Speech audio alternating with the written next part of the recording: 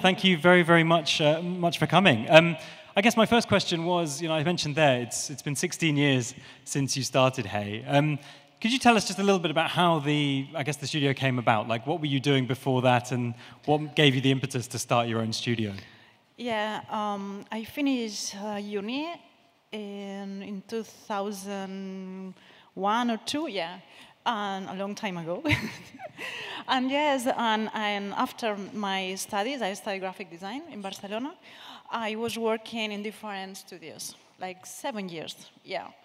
And then I wanted to do my own style, like create my own things, everything my own way. And of course, I needed to stop working, because working with other people or the studios, I couldn't make it happen. So that's the reason I found my studio, and this is what I was working before. I mean, were you a bit frustrated by having to do things to a different kind of style that you wanted to do? No, because I was learning. I mean, I knew that I have like a style, because when I was at the university and also working in different places, I realized it, but of course I couldn't like manifest it.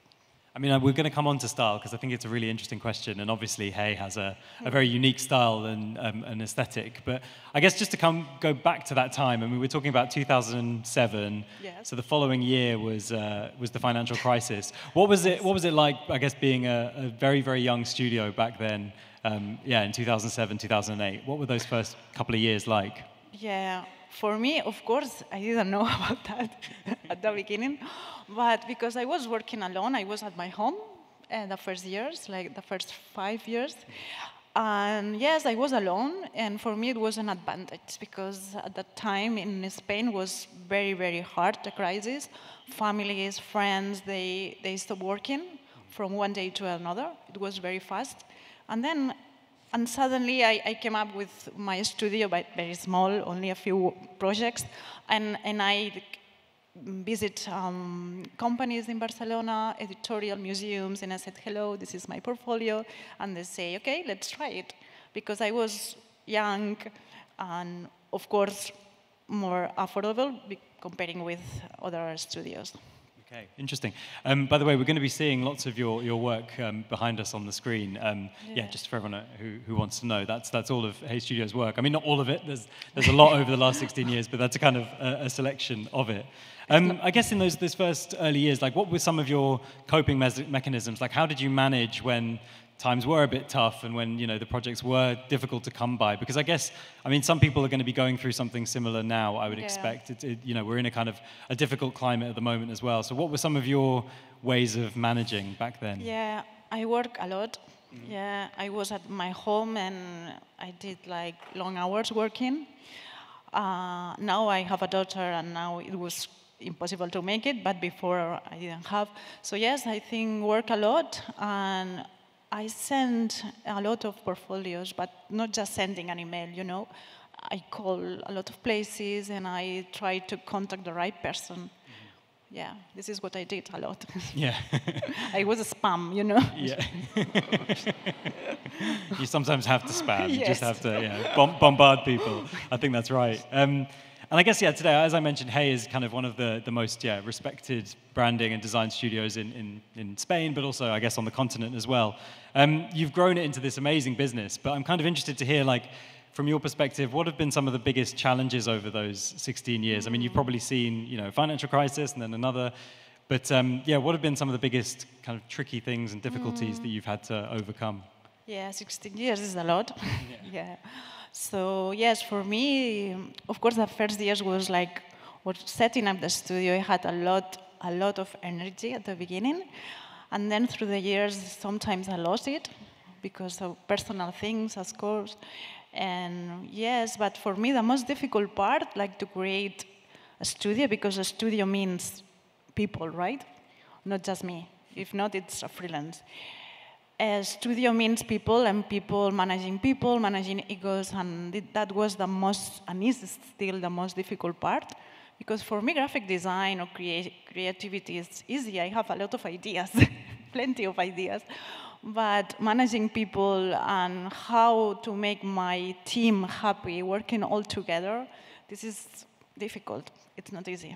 I mean, I reckon if you spoke to like 90% of people who run, creative businesses, but kind of probably any business, they'd say, managing people, getting everyone pulling in the same direction is like one of the biggest challenges, right? Yeah, and I think because creativity is something that comes from the heart, so it's delicate. Yeah, working with people, also with myself, So I remember 5 years ago, I had a personal transition, and I tried to learn from that, and also, if I don't know how to make it, so I always say, ask for help. So I ask for help, and I ask a coaching, someone that helps me, and also helps the team. And it's very important. That's good. So you had someone to come in and kind of mediate, and that's really interesting. I mean, one thing that you touched on there, which I'd love to come back to, is just that thing of, because it's creative work, actually, people's ideas are very close to their heart, because it's like almost an expression of their own personality. So it's difficult to kind of criticize creative work sometimes because of that, right? Yeah, I think it's important to know that I'm someone, it's not sorry, it's difficult for me to say this word in English. It's not about your person, never. It's about the work. So if you can separate this from your person and work, you are free to do whatever you want. You are free your mind. But if you can separate this, you are fucked. Yes, I mean, go to therapy and a lot of things. Yeah, and I realized it like, I don't know, 7 years ago, 6. And when I did it, okay, I'm free, I'm happy. You talked about kind of, I guess, studio culture maybe is how you describe it, that kind of thing of having everyone pulling in the right direction, or the same direction at least. You in the pandemic, I think, since the pandemic, lots of studios have kind of gone to remote working or kind of semi-remote, maybe like a hybrid model. You believe quite strongly that we should be in the same space if we're working on the same projects and things. Could you just tell us a little bit about why you feel that way? I mean, you seem to have quite strong views about this. Yeah. We were in Spain in the studio. We were like almost 3 months. And then I asked my team, what do you want to do? And they say, everybody wanted to come back, everybody. And I said, okay, but I want a day at my home, please.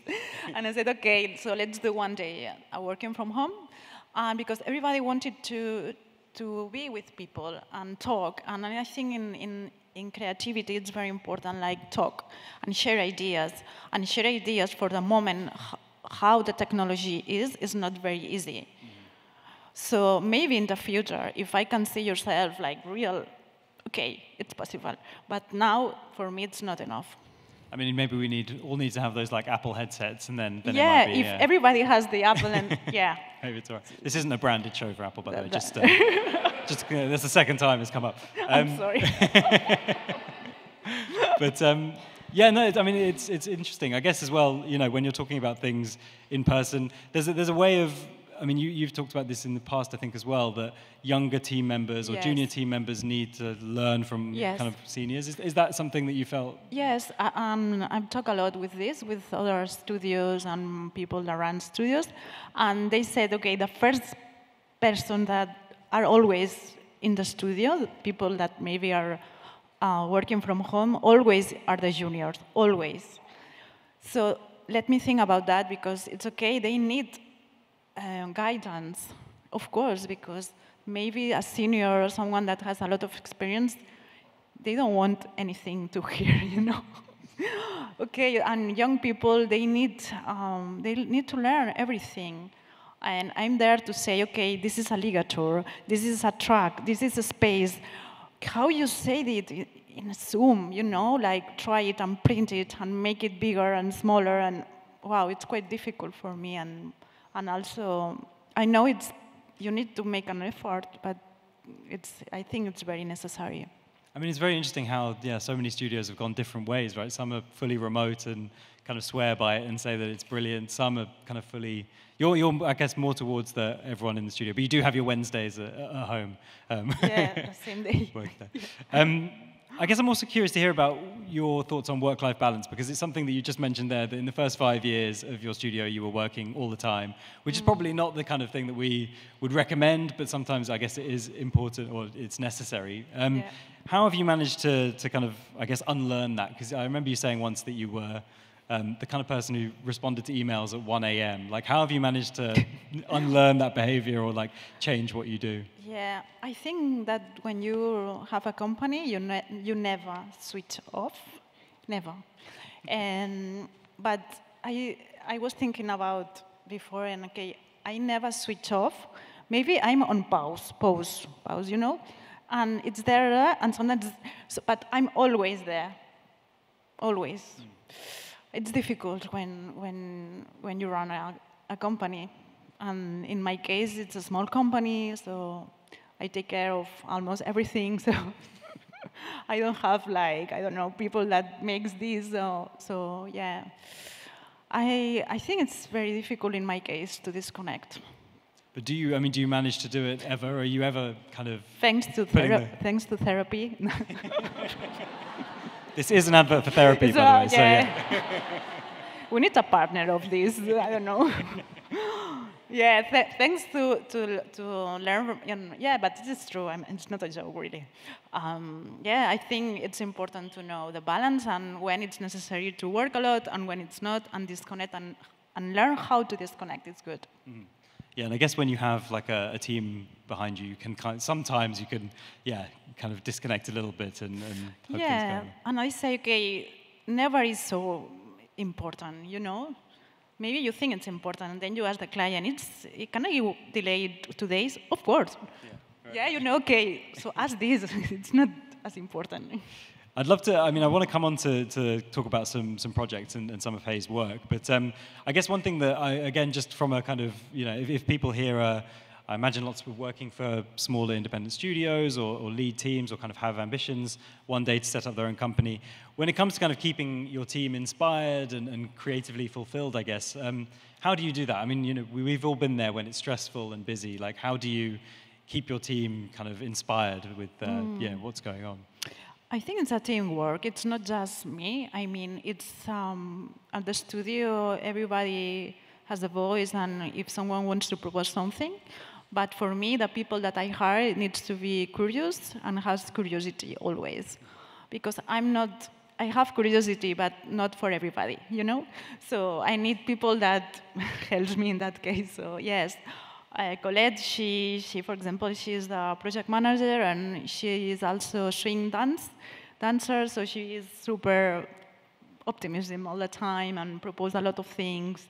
I think it's important that to be around people that has the same spirit as you, or maybe the things that you don't have. Yeah, exactly. Kind of a bit of a complementary. Yeah, because sometimes I'm quite like lazy, so yes.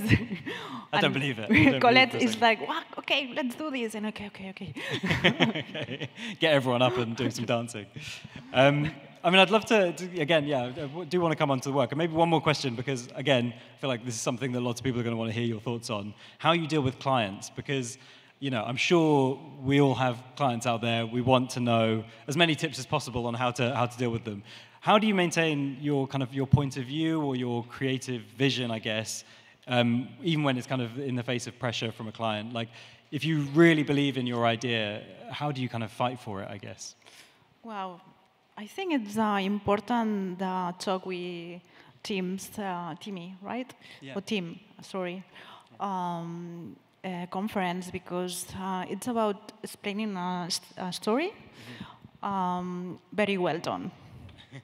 And this is something that maybe designers we are not very good on that. Okay, this is my idea, and we think that everybody understands that, and no, it's not that true. So yeah, I think it's very important to explain it very, very well, and like a film, exactly.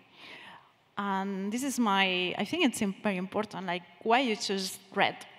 Explain it, whatever it is.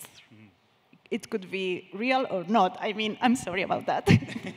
But, I mean, you need to find something that is science, because design is not science. So you need to, okay, let's do this, this, and the client can say no. And this is something important to work on. Yeah, and I guess, yeah, when they say no very directly, that's maybe where you have to slightly draw the line under the fight, potentially. I mean, yeah, we're all going to be, I think, talking about the 3 Ts from Timmy's talk, for sure. Let's talk about some of the work. I guess something that really stood out to me on your website, and it's something that you actually mentioned earlier when you were saying you had really like strong ideas about what you wanted to work on when you were working for some other studios very early on in your career. But on your website, you say that shapes quickly come to mind when we hear about something exciting. I'm really interested by that. Is that the kind of brain that you have? Does your brain just kind of immediately start generating shapes and colors as soon as you kind of almost hear a client brief? Yes. That's incredible, yes. yeah. I'm the one, I'm not looking at the camera, Yeah. Yeah, and Colette is, okay. Yes, I have a lot of ideas. The problem is that I don't have money to make it happen, No, it's true. For example, the podcast, of course, I would love to do like more things and like create like other stuff that it's not just the podcast. So create a community. So, of course, I need supporters on that. But ideas I have a lot, yeah. I mean, coming onto the podcast, where did the podcast come from? I mean, like, what was the idea behind it? Because, yeah, Women at Work is a great idea for a podcast. Yeah.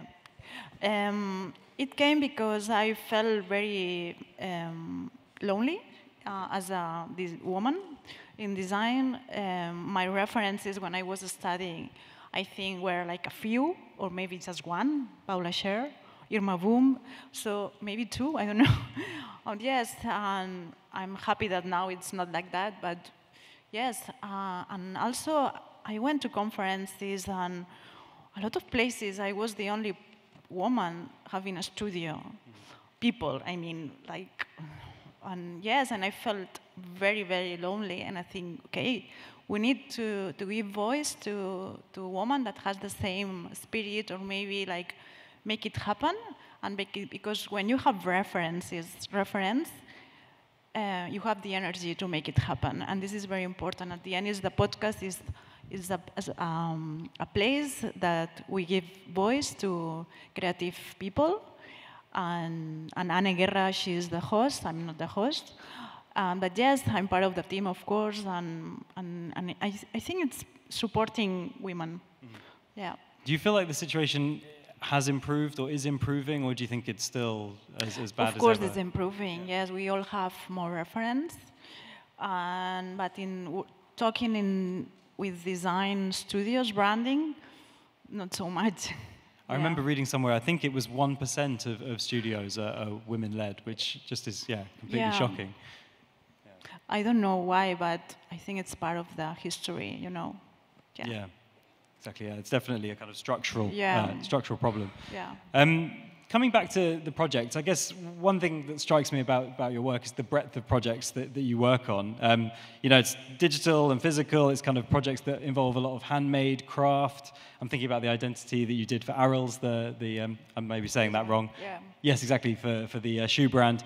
And some that are kind of much more futuristic and kind of digital. I mean, is there ever a time when you feel nervous about a route that you're proposing, or that it's going in a different direction, or are you always confident that you can do any kind of project, no matter what kind of outcome you're working towards? Yeah, I like the take risk, and if it's something I don't know how to make it, I ask, and I try to find someone that helps. Yes, I like it. I like new techniques a lot. So yes. I like to discover, and I have this curiosity. It's part of my attitude. Yeah. I mean, we're talking about the kind of breadth of projects. I think what's also really interesting about Hay's work is it's kind of possible to tell when a project is one of yours somehow. I don't know what it is. It's whether it's the color or the vibrancy or something about it, but you can kind of tell, in the colors and the shapes that it's a Hay project. In a way, it's kind of, you're not one of those invisible design studios in that sense. Is that something that you're kind of aware of when you're working on a project? Are you conscious that something needs to fit your aesthetic, or is it just something that happens kind of purely coincidentally, that it's your taste and it's your style and that ends up in the project? Yeah, it's my style.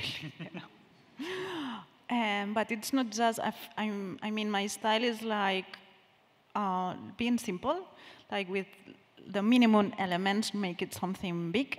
And it could be in typeface, color, whatever. And yes, color for me is very natural. When I was a kid, I mean, it's part of me as well. So people that work with me also, it's important that they like this, because if not, it's a designer that only designs in black and white. It's difficult, but yes.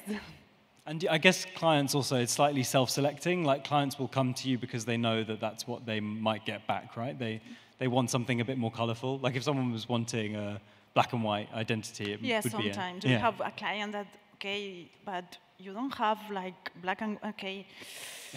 I mean, I can make it. I mean, we have some, but of course this is not the style, but it's, I'm adapting to you as well. I mean, it's not necessary to be always like this, but this is how I express all the adjectives and attitudes that for brands. So of course brands needs to have these elements in their values or whatever. Yeah. I mean, it feels like, you know, whenever I speak to people who are running studios or creatives and designers at the moment, it feels like there's a bit of an elephant in the room, which I'd like to address, which is AI, of course. I can slightly hear the collective groan in the room when I mention that, but I think it is important that we talk about it, because you have some quite strong views about AI and I guess the role it's going to play in the future of the creative industry and the design industry. Can you just share where you stand when it comes to AI and what you expect the future to look like? We are fucked. Okay, cool. Do you want to elaborate on that a little bit? No, I mean, No, seriously, I'm sorry, do you really think that that's yes, the case? I think so, yeah. No, I'm sorry about that. I'm sorry. But I think, I'm sorry, it's something that we talk a lot in the studio, and I try to be positive. I tried, because there is a very young designer, and when she listened to me, she got depressed. So, okay, let's try, okay. I was like, I'm using Midjourney a lot because I want to learn it and to how this tool can help me. And now it helps me a lot, okay? It's, for me, it's like, wow, I'm obsessed, okay, you know? But it helps me to realize ideas. It's a tool, and for me, it's just a tool, okay? Because I have the knowledge, I have experience. So, but somebody that doesn't have the knowledge and the studies, it's wow, it's very, I don't know how to say it in English. It's veneno. I don't know. It's a poison, yeah. Okay. Yeah. Thank you. But for me, all techniques, I love all techniques. And for me, this is another one, you know? And I think it's important to know that and learn it, because to know what is going to happen in the future. So maybe in my next project, I don't know, it's to create a haze prompt. Mm-hmm. And I think it's something that it's possible. So you input all of your work into an AI? It's going to happen. Somebody's going to make it. So it's better to make it by myself. Right. And do you ever foresee it, I mean, being able to do exactly what you do? Because it sounds like what you're saying is that you're using it as a tool because you still need a lot of the experience and the knowledge that you have from a career in design. Yeah. Do you think it'll ever be able to do everything that you do, or do you think it'll always still just be a tool that we use alongside all of our human faculties? I'm crossing my fingers and toes here, though. I don't know, because it's going very fast, but for what I'm doing now, it's I'm the creative director, you know? I choose this. I'm very fast because I have the eye for that. So I don't know the future, but I think it's not very positive, sorry about that. But I think the positive part of me, because to say something optimistic, no, is that we will have time to focus on what we love. And for example, I love a lot of things that are physical. So for example, invest time in make something physical. For example, this event that is going to be maybe in February, okay? So yes, it's something that it's not just design. It's like to create a community through through creativity. Mm-hmm. So creativity is an amazing tool to make a lot of things, not just a logotype, you know? So yes, for me this is exciting, or maybe, I don't know, food design, I don't know, a lot of things that are more physical maybe than digital. So is that the kind of, I guess, you know, it's not a particularly rosy picture that you're painting, but I guess if you were going to talk to like a young designer out there, specifically with this idea of AI in mind, I mean, is that, I guess, what would your advice be to a young designer kind of setting out today? Would it be to create things that are, I guess, more difficult for an AI to produce, which is, community and physical things? Yeah, of course. Yeah, for the moment. I'm sorry. No. I think it's very important. I always say, like, learn from the past, or inspired by the past to imagine the future. It's very important because the pillars of what we are doing now is from the past. Mm-hmm. So, yeah, I mean, all the techniques that sometimes we use, I remember there is one technique that is from a century before Christ. And yes, and I think it's important to know everything, not just what is happening right now. Mm. Is that the glass blowing, that project? Yeah. Yes. I don't know if we've got a picture of it. It might have come up already, but you worked with some glass blowing, which is a very old technique, as you say. So there is hope, I guess. Yes. I mean, one thing I wanted to ask is, you obviously seem to be very up to date with what's going on and the emerging technologies and some of the more disruptive technologies that are out there. How do you kind of keep up to date with them? I mean, did you download Midjourney 2 years ago and you've been working with it non-stop? It sounds like you kind of really want to get into each of these new technologies as they emerge. I think I love to be informed in many ways. So yes, I read a lot. I think it's very important to read everything. So, but the good news, not the bad news. But yes, I think it's important to be informed and to know everything. I don't know. Of course, when I was studying graphic design, it was all about logotypes and stationery design. You know, now there is no stationery. Right. I did my car in something that now it's not possible. But yes, I think you need to evolve. Right. Yeah, fair enough. We're going to move on to some audience questions now, some questions that have been submitted by our audience. And we had some really, really good questions here. We've only probably got time for a few, but I think I'll just start with Emily's one, which is, what's something you wish you knew or wish you'd done when starting out? So something that you wish you'd kind of known when you were first starting out in 2007 as a designer on your own, or something that you wish you'd done back then? Maybe, I don't know, that all the paperwork was very stressful, and wow. Yes. And yes, sometimes I didn't receive payments of this kind of things. So maybe some advice on that. Yeah. Some of the kind of more, the business-focused advice so about... invoice 50% in advance. This kind of tips. Yeah, always. Yeah. don't accept 365-day payment terms and that kind of thing. Of course, if you are working with a big company, I'm not going to say the name. It's not possible, but in the others, yes. I mean, we're in the spirit of just dropping absolute clangers today, so feel free to... We'll move on to this question by Joanna. As a woman, how would you say your work is influenced in a woman-led workplace like Hey? How does that influence your work? Yeah. I think that's like with a podcast and give voice to other people, it's enough. I mean, it's just to have a reference that, okay, I have a studio, I have employees, I have a daughter, everything is possible. I mean, it's an example at the end. Joey asks, and there may be someone searching for a job here, but what do you look for in new hires? This is something that you, maybe not, it's something that you mentioned earlier, that you want someone to have a bit of a kind of idea of, I guess, your aesthetic and be interested in color and shape and the kind of things you work with. Love red? No, it's a joke. No, I think for me, it's very important, the attitude. I always say 50% is the attitude and the other 50% is the talent. So for me, it's not much important if you are the super graphic designer, the best in the world. No, if you don't know how to work in a team, you are not part of Hey.